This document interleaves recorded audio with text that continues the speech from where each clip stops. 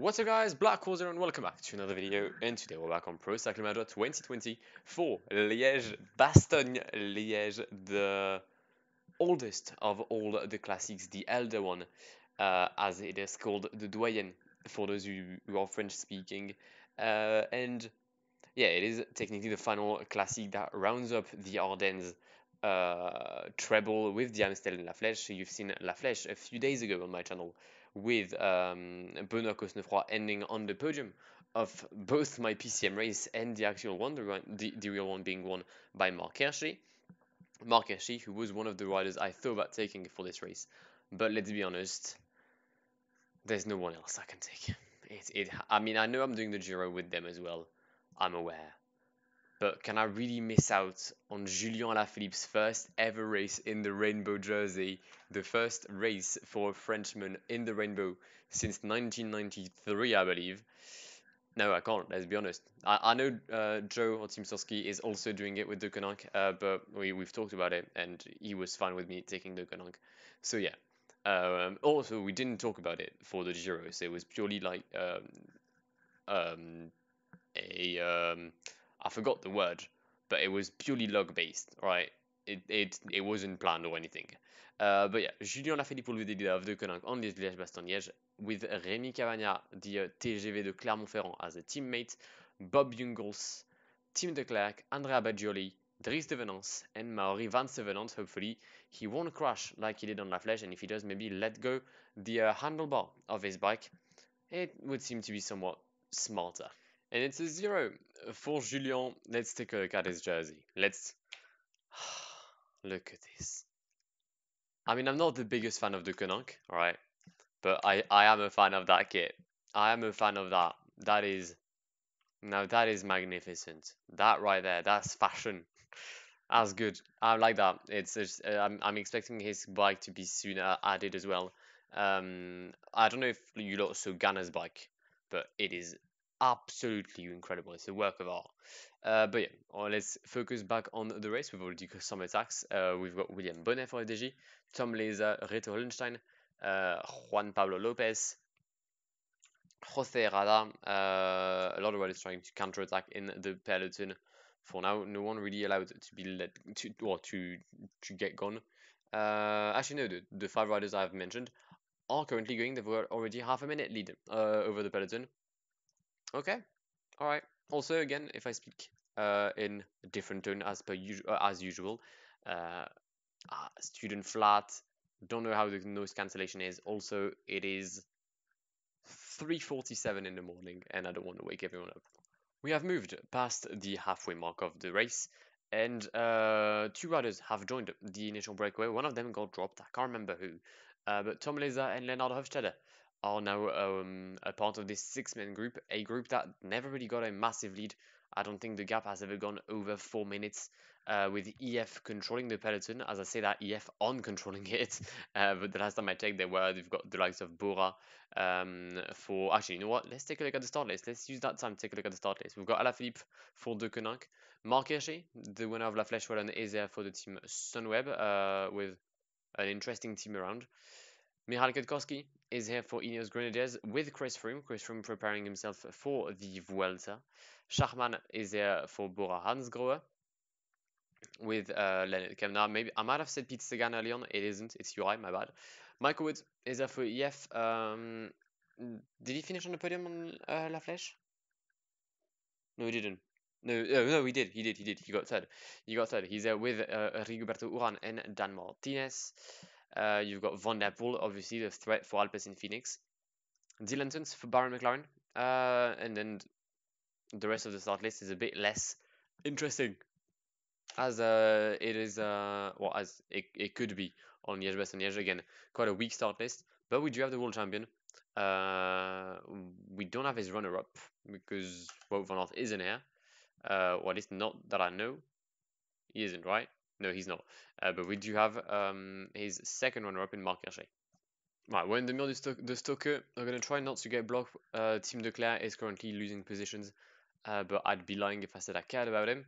Alaphilippe is fine. Bobby Jungels is also fine. He's going to be protected by Rémi Cavagna. the former winner of Liège, for his final ever Ardennes Classic with Deceuninck, is going to try to do well to help Julian Alaphilippe get the first Liège of his very young career. A lot of riders got dropped following the Côte de Stoke, which is why I'd actually been careful to be well placed. Something that Trek didn't do, as Richie Port has been dropped alongside former world champion Mats Pedersen. And we're approaching the very bottom of the Côte de la Redoute, where Liège Bastogne Liège usually would get played. We've got Team Declare basically at the front of the peloton, but I'm not sure he's going to be able to give us the water. As long as he gives it to Julian and Bob, we're fine, and he has incredible job, incredible job. Let's now make sure that we can stay at the front of this group, not get dropped after the road start becoming a bit more flat. I'm expecting many guys to come back. Barguil got dropped. Barguil, Guillaume Martin, that's already 2 big losses for the French hopes of doing well. As long as we still have Julian, I guess we're fine. But yeah, quite odd. Also, that's Jan Polans starting to struggle and blocking Julian. Nevertheless, we are looking quite good with just 34 kilometers remaining. Côte des Forges approaching in just 9 kilometers for the peloton. As we've got attacks, we have Tim Wellens, Tadej Pogačar, Mathieu Van Der Poel, and Marc Hirschi going for the move. Primož Roglic extremely careful and extremely vigilant at the front of the group as Matej Moric goes for another move with Wout Poels in the wheel. Leonard Kemna, Mikel Albazini following. Kwiatkowski is safe on the left. Landa and Teuns are still at Bahrain with a very strong team on this Liège Bastogne Liège. Julian losing a few positions. I'm going to need you to come back at the front here. Julian following Mathieu Van Der Poel's tracks, I guess, as Rémi Cavagna is done for the day. Bob Jungels can now go and protect Julian Alaphilippe as we'll enter the final 20 kilometers of the elder one, Côte de la Roche-au-Faucon, in 4 kilometers, where everything is going to get played for. And we're in it. We're in the bottom, or we're at the bottom, sorry, of the Côte de la Roche-au-Faucon. And if anyone wants to win by going on a long distance run, it is now or never. It is now or never. Julian Alaphilippe well placed with Bob Jungels leading him. Dries de Venance behind. I got blocked by Schachmann, which is not exactly cool. Dries de Venance also got blocked by the looks of it. As we've got a 5-man group, Bettiol, Landa, Teuns, Woods, and Wout Poels. Okay, hold up, because that's not what I expected, and that's a really odd group. Fam, what's happening? What's this? What is this race? Alright, Jungels came back. Julian, you need to attack. Julian, you need to attack here, because otherwise you're finished. Come on, Julian. Come on, come on, come on, come on, come on, come on, come on, come on, come on. If we can bridge up to Teuns and Woods, we're fine. I think we're going to have an interesting battle here. We're going to have an interesting battle on our hands. Because it's going to be EF versus Bahrain versus Deceuninck. And then the group behind is EF versus Bahrain versus Deceuninck. Unless Schachmann, Kwiatkowski, Van Aert come back, which they might do. They might do. They look like they do as well. Alright. 7 kilometers until Liège. 7 kilometers until Liège.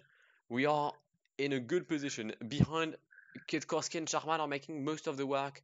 Van Aert is skipping relays. Same for Landa, Bettiol, and Jungels. That makes sense, obviously, as they have teammates up front, or leaders, should I say. Teuns, Woods, and Alaphilippe.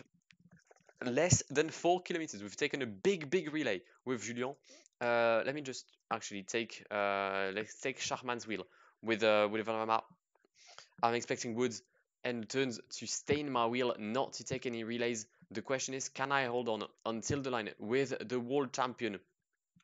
Let's change the camera actually for this finish. Let's go into a bit more of an approached camera. There we go. Of a zoomed in camera, I guess. 1.1. We're going to start our sprint, and I think it's going to be an easy win for Julian. It is indeed a very simple win for the very good Julian Alaphilippe.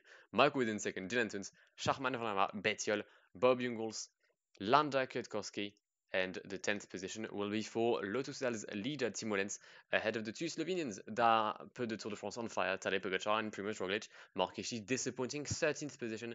He missed the he just missed the cut. He missed the jump. That move where Bahrain and EF decided to go, but they might have tried everything they could. It is nonetheless a win for Deceuninck Quickstep, and a win for the new world champion as Guillaume Martin and Warren Barguil crash. Do you want to do something even... and you can't do something more French. You just cannot. Right. Easy dub for Julian Philippe. Michael Woods in second. Dylan Tons in third. Making the most out of his rainbow jersey on his first day. I think that's probably one of the best things you can do. Start your campaign in the rainbow and win one of the most prestigious classics in cycling, if not the most prestigious one, Liège Bastogne Liège. Yeah, no, I'm quite happy with the performance there. We've done well. Julian Philippe wins la Doyenne ahead of Woods and Tons, as I said. Sharman, Van Avermaet, Bettiol, Jungels, Landa, Kwiatkowski, and Tim Wellens complete the top 10. Taking the wheel of Michal Kwiatkowski turned out to be one of the worst decisions I could have done. In that finish. But I'd rather fuck up the race with Jungels and not fuck it up with Julian. I'm happy. I mean, let's be honest. I had the biggest favorite. So if I'd lost, it would have been a shock. But you never know. Sometimes I do weird stuff on PCM. This time I didn't. And it appears to be a winner for the rainbow jersey. Mark Echel said disappointing in 13th place.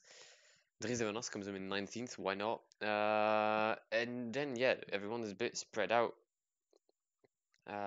There's no real point watching the classification. But yeah, I hope you've enjoyed the video. I hope also Julian has done well in real life, because I mean he's French and I would like him to do well. But if you're new on here, then please do consider subscribing to the channel.